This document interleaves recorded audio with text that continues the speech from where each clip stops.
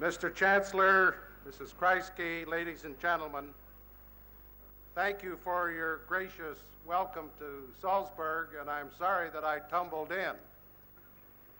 I am very pleased to have this opportunity to renew my acquaintance with you, Mr. Chancellor, your country, and the Austrian people.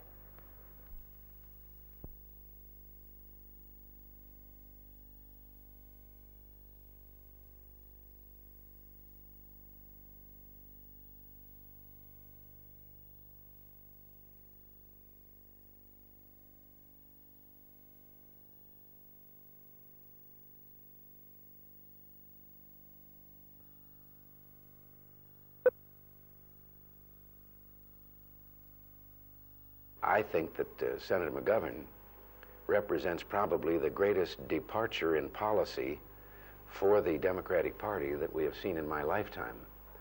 I believe that he will be taking the party and is taking it in a direction so far afield that for the first time in my lifetime, Americans will literally be choosing between two divergent political philosophies.